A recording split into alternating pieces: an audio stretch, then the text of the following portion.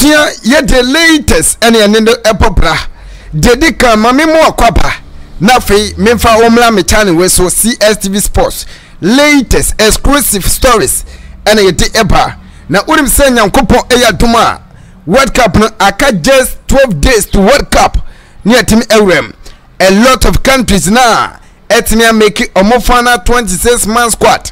The last of Brazil, Senegal, latest omorizi me patroti eba ense ne Otto exclusive for eba ense nyankopon ya duma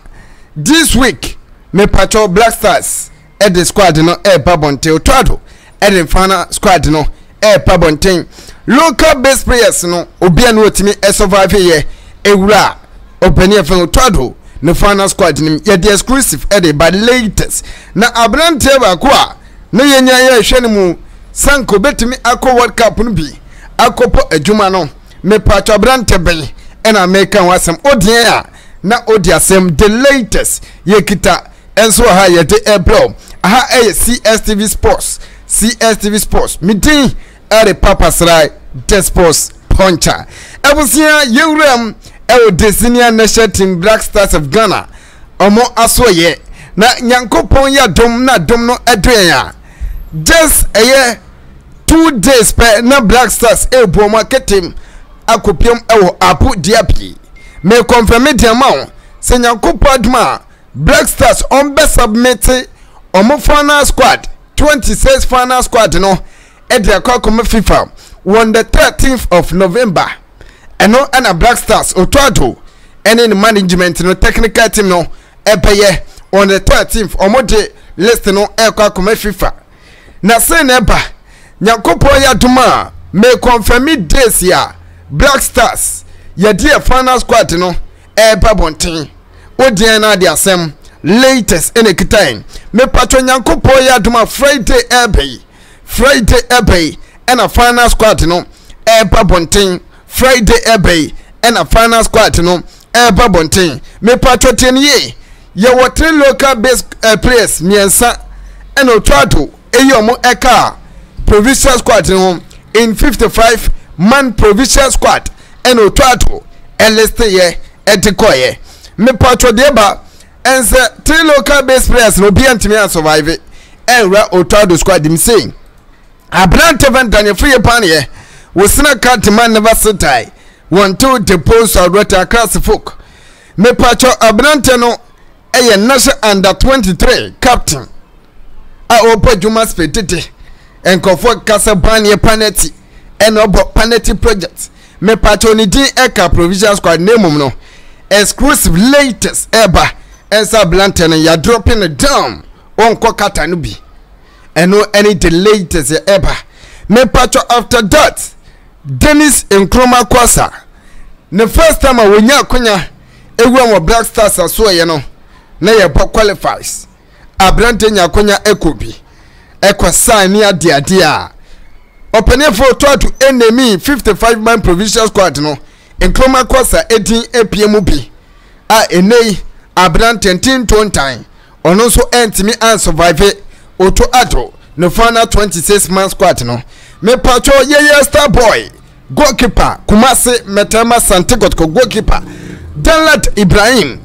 wosina kadi ma Kumasi Santikot ko say national under 23 starting 11 goalkeeper number 1 goalkeeper fantastic goalkeeper for all standard essence Richard for more ho Jojo Alakot more ho Lawrence Atigizi Sansa Abrante Van Abdul Manaf no dimo ho enti Abrante Van Talad Ibrahim enso eho entimi anso Otto no final squad ya wote eba bonte Friday ebe me patronei Abrante osina kan e Wotaria Castle School dato Serie A Felix Afanijan na Mr. Afanijan onyisa 19 good years and something and Abrante no edi me patronu nie ono so entimi an survive Otto no final squad ya ote eba bonten nyakopadman Friday say nete ko unse Felix Afanijan ekokute enya konya ebo adwuma edima AS Roma no na AS Roma esani abrante anaso mu etimi akokute eto no edima criminalsi eno enso eye new promoted team a omo Ibrahim ewo Italia Castro School da tonim me patro abrante no on share tenya playing time near dia ene abrante no so ya drop no ede every Otto Addo no final squad nim me patro nei mame emfa 55 man provincial squad no ema said the baya ube squad ni nyina na afen so final squad Friday what me action so say ye latest no ensem ne kitaye ba ya na ye deba enti Afena woni ya hwe boma ubetimi asubscribe ya channel no ede amai eye CSTV Sports na wa subscribe ya channel kama ede wana bibia etimi ade kwame patch final squad no ebepa Friday. After that provincial squad ni say ene city ekoye goalkeepers no 95 Abrante Veno Joseph Walakot Ibrahim Danlad Abdul Manaf Nurdin Richard Ofori and Lawrence Ati Ziggy